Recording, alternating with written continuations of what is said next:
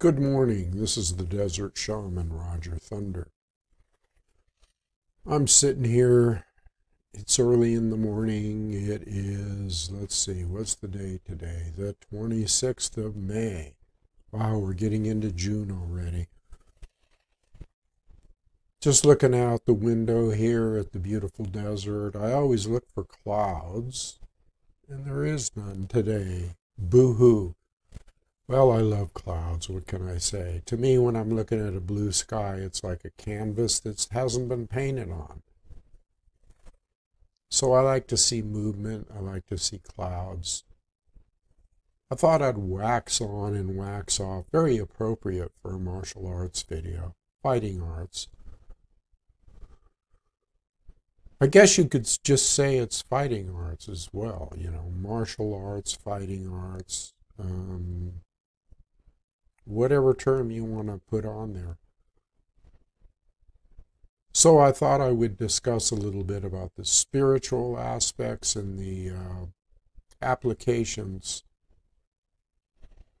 from doing the martial arts. Let's say you're doing Tai Chi, or let's say you're doing Aikido, or Aikido, or Taekwondo, or Kendo, or Kendo, incidentally, is the art of the sword. Now, the art of the sword, I mean, when you're practicing Aikido, basically you're practicing the art of the sword as well, because when you get into Aikido, and that was in the previous video, that was Morihei Shiba's martial art that he created. When you get into that form or that art, you immediately are acquainted with the moves in that art. You become acquainted with sword work with your hands. In other words, when you're using your moves, or when you're using your circular moves, or when you're using your joint locks, or whatever you're doing. And incidentally, joint locks are a big part of Aikido. And also other arts like Jiu-Jitsu, where Aikido actually came from. You're actually practicing the art of the sword because everything is a cut. When you move a certain way, it's a cut.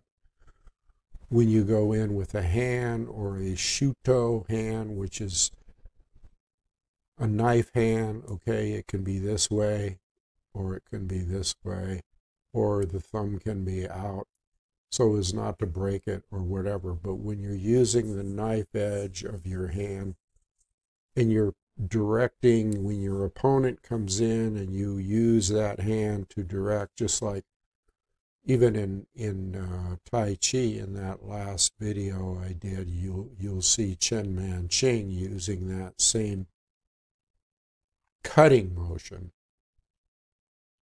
It's a cutting motion that is used. So when you're grasping or putting a joint lock on your opponent, or you're doing a atemi, A-T-E-M-I, atemi, or atemi, whatever.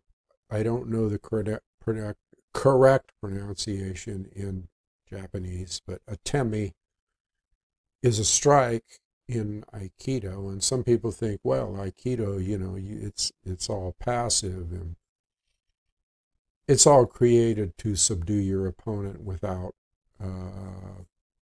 harming them.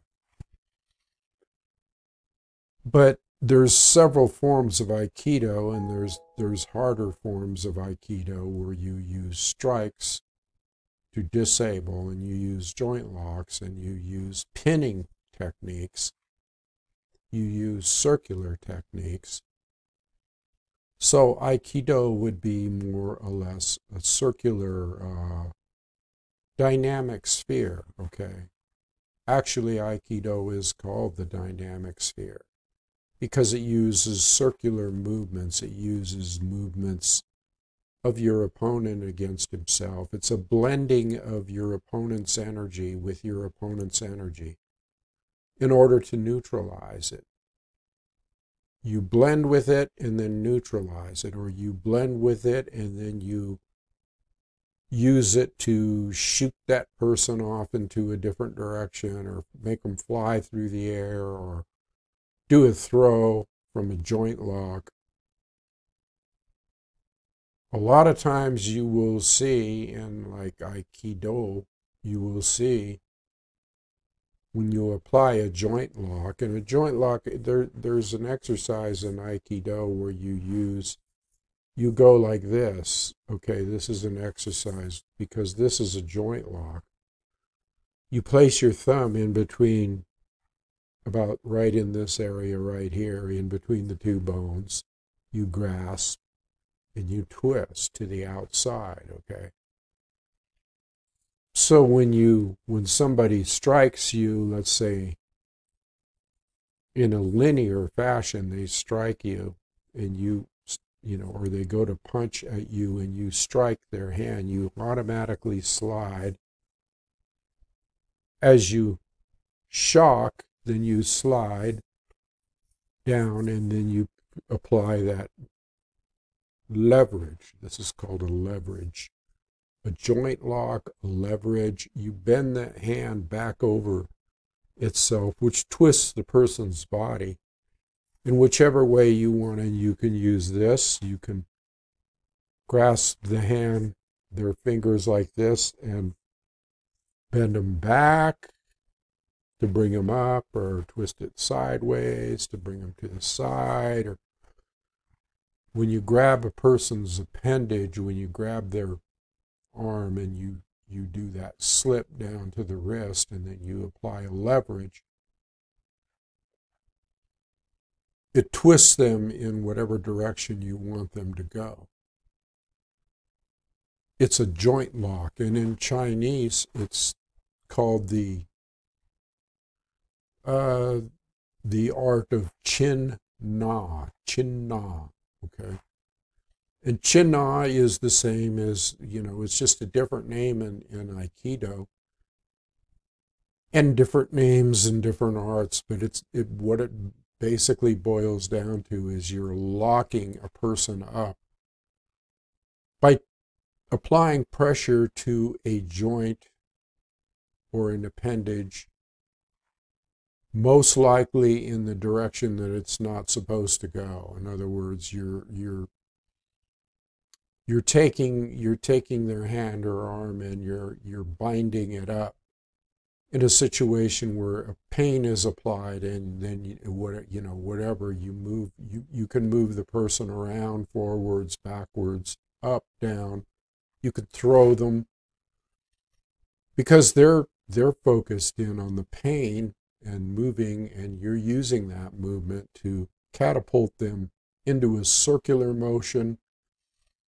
Imagine being caught in a whirlwind and then thrown off to the side. Imagine being, having a strong dust devil come and just twist you all around in a circular movement and then just throwing you out to the side, okay? That's basically what the dynamic sphere is in Aikido, okay? Projection, blending and projection of your energy and projection of the person's energy out to where you don't want them to be near you or to be a harm to you. Now, just because Morihei Ueshiba developed Aikido and he made it more passive, it originated as a very brutal jiu-jitsu type art or move or martial art, okay? Now let's call that a linear, a circular art. Now let's go to a linear art. And a linear art is more straight line type stuff, okay? And when you get into Kung Fu and Sansu, and let's say the SCAR system of combat, this is outright projection on a linear level mostly. It's moving right into the person's space and taking control, okay? If somebody gets within your wingspan, this is called the wingspan theory. If you stretch your arms out as far as they will go and turn in a circle, that's your inherent space. That's your wingspan. That's your no-fly zone, let's say. Anybody that comes into that zone is putting themselves in a bad situation. So when you, let's say when you have somebody that comes up and gets in your face, you know that old saying, gets in your face. If they come up and they're yelling at you and they got their face in your face and they're trying to intimidate you, little do they know that they have put themselves into a very dangerous situation, okay? Because if they get that close, then what you can do is get inside their wingspan or their space or their, if they go to throw a punch, it doesn't make any difference because you're so close. They'd have to try to throw a punch around like this or grab you or something. You have every opportunity to use all the techniques and the, let's say, kill moves or whatever you need to do at that point. It's very easy to apply those moves. So when somebody punches you, you're either outside their wingspan to where they can't reach you, or you get inside to where it passes you or is unable to harm you. You get into their space. You step right into it. You get close. You get up close and personal. So anytime that anybody comes up and gets in your face, they're leaving themselves open for immediate annihilation and termination, basically, if you know what you're doing, okay? And so, you know, this concept of space, is very important. Getting inside the space or getting outside the space. Same thing with, let's say somebody pulls a firearm on you, well then that immediately has something to do with space as well. If they're farther away, well then it's obviously going to be harder to control their actions, okay? If they're across the room and they're pointing a gun, but if they're up close, you see this in a lot of movies, you know. You see where a guy pulls a gun and sticks it up within the wingspan or within the space of another person. Well, if they do that, it's party over if you know what you're doing, okay? Because all you have to do is do a side slip in, okay, away from that and deflect it and use a leverage and pop that gun right out of their hand and catch it in midair and you'll have it against them, okay? It's real easy to disarm somebody with a weapon, a knife or whatever, if you know what you're doing. Knives, to me, are a little bit more, to me, they're, let's say, you know, if a person's holding a gun, I'd rather face a gun almost than a knife, because a knife has that sharp edge that even if you're trying to disarm them, there's a possibility that you can hurt yourself doing that if you don't know what you're doing, okay? Let's talk about these linear moves. The linear art, the harder arts, they don't use the circular motion. They don't use the chi as much as they do just outright brute force. But if you know chi, if you've practiced the different arts, if you've practiced Tai Chi and you know how to use chi, you can always incorporate that into your moves, even when you're doing the harder form of martial art. You can incorporate and you can blend whatever is appropriate for that situation.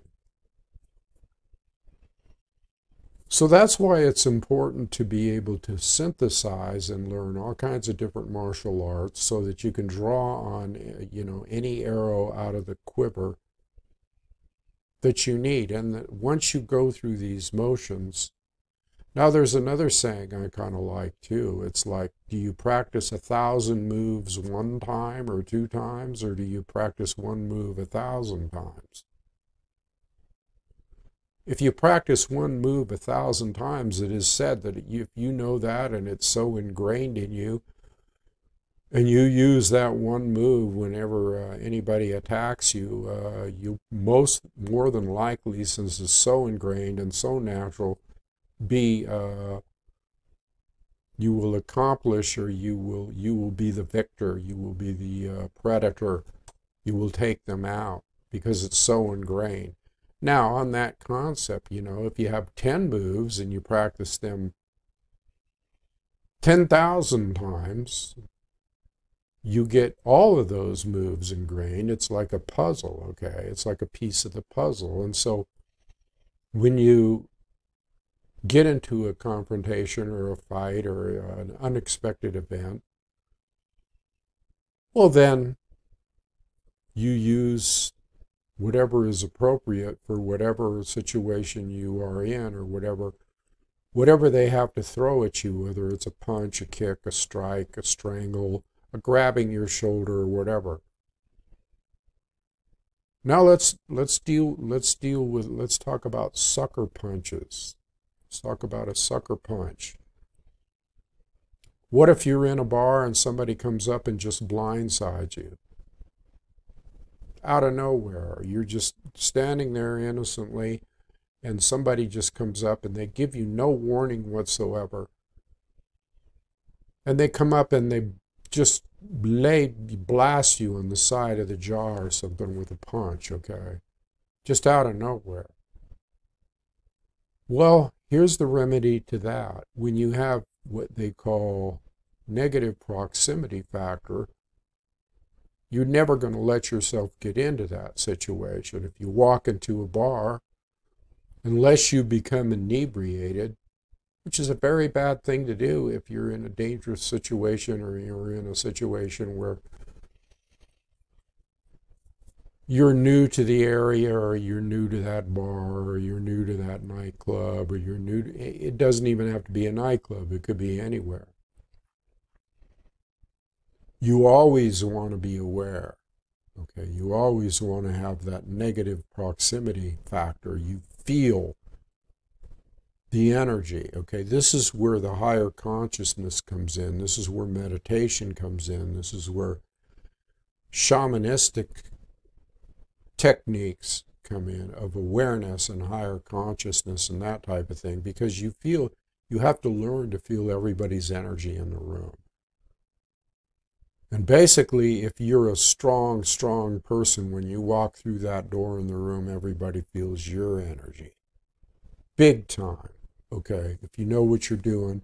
If you're a lethal weapon walking around, when you walk through that door, your presence makes itself known, okay? And some people will perceive that as a threat, but a lot of people will humble themselves and perceive that as something they shouldn't fucking mess with, okay? The silent type, the deadly silent type.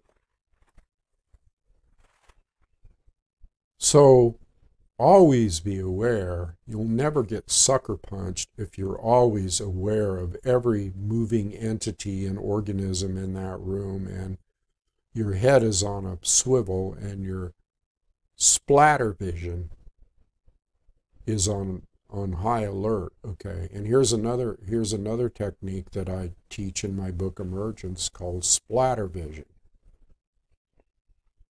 And that's where you hold your arms out to the side and you kind of move your fingers like this. You hold it straight out to the side, and you kind of, with a soft gaze, stare ahead off into and then you widen your gaze.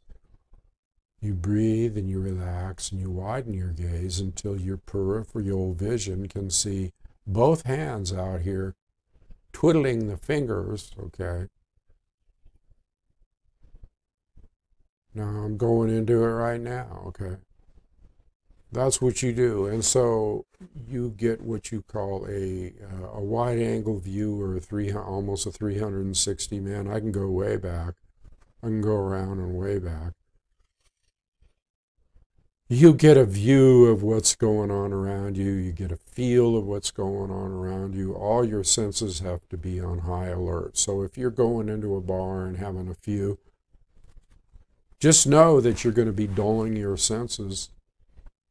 I wouldn't recommend it. I don't recommend drinking in public places unless you're, out to dinner and having a glass of wine or something. That's a different. But even then, you have to be aware. You can't let your guard down, okay? And so that's just a fact of life in this world that we live in, all right?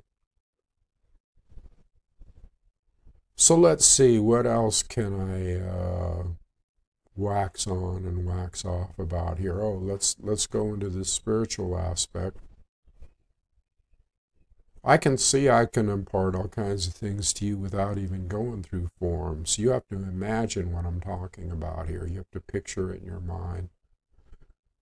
Now, I did raise up the laptop here, and I am able to, like, let's say go back. I don't want to do too much here because I got the microphone on, but I can stand up and I can back up and I can show you different techniques. It'd be better if I had a partner. Anybody want to volunteer to be a dummy for a while? Just kidding. The spiritual side of this is exactly kind of what I was just talking about the negative proximity factor, and then being able to, you can get to the point in your martial arts where you can actually control people in the room by just projecting different kinds of energy out. Feeling energy and projecting energy and melding with energy and all that kind of stuff. In fact, you can do this from a distance. You can do this stuff from a distance. And the only way that you can do that is if you practice what I taught earlier. You think all this stuff that I'm imparting to you isn't going to be helpful to you, or do you think that you could find this kind of stuff somewhere else on some other channel? Well, yeah, I mean, there's lots of good channels with techniques and martial arts, and I encourage you to go to all of them, but I'm coming in from a more profound level, from a shaman's level, and from a higher consciousness level, and so I'm constantly presenting things to you that are useful, and if you were to sit down with a master or sit down with somebody and try to pick their brain about what you can do in certain situations and what you should do and what might be useful to you, how often do you get a chance to do that? Now, see, you can even come on this channel and you can contact me, or you can go to the show notes and get my email or contact me, or even on this channel, you can make a comment about, well, what should I do in this situation, or what should I do in that? Here's another thing. Once you learn this stuff, once you learn to be a prolific martial artist and a prolific shamanistic type person or whatever, you don't advertise it. I mean, you don't, when you're out rubbing shoulders with the public, you're Mr. Joe Humble, okay? You're Mr. Normie, on the street. You don't know shit. You don't advertise what you know, okay? That'd be like walking around saying, look at me, I got a weapon here, I got a gun here, I'm going to show you I got my gun. Or, you never come from a place of ego. You never venture off into unknown waters, You steer clear of any situation that could be dangerous. You basically are praised and take appraisal of every little nuance of any place you go into. Say like you go into Target or something, you know where all the doors are. You know where the back doors are. You know where the back exits are. You know where there might be a barricade, a natural barricade against any kind of onslaught of any kind of violence. But more than anything, you're Joe Humble, and basically you can even act afraid or whatever. Little do they know that this silence is a veil for deadliness, and a veil for super violence, and a veil for their worst nightmare. Okay. So you never show your cards, You always keep these aces up your sleeve. So what else can I talk about concerning the martial arts? Just the spiritual aspect is very important as well. I want to say that. I want to emphasize that, because you can use this for protection on all kinds of levels. Protection and projection. Protection and projection. Don't forget those two, the two P words. So I guess I'll kind of leave it there today. Things to think about a little bit more. You could consider this a lesson, You can consider this sitting down with the master or your sensei and picking his brain about what you should and should not do. The more you hear it, the more it's going to get in your mind. We'll discuss more about the martial. I think I'm going to keep on this theme, because in this world, it basically covers everything. It covers everything you should know about protective bubbles, wingspans, being aware, all that kind of good shit. All right, I'll leave it there for now. Adios.